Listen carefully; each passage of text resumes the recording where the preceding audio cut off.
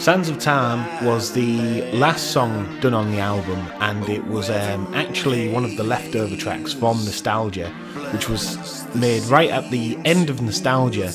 and it was also like made right at the end of The Answer to the Meaningless, because it's an idea that we didn't work on at all. Even though we'd scheduled it for the album and we thought, oh, this will be good on the album, we didn't actually do anything with it until right at the end. So that one, Mark had recorded the drums, and I just had to write all the words and do the guitar part and just try and finish it right at the end process,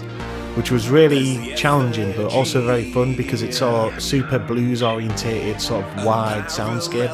So I just got to go on a Stratocaster and play loads of blues licks,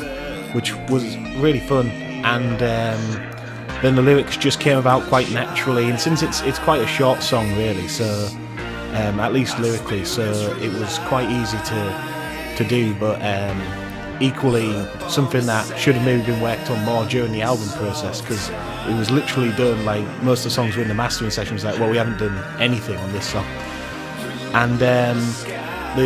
it's very much a spiritual successor to the song Desert, which was on the Real World EP, as it follows a lot of the same sound design intentionally,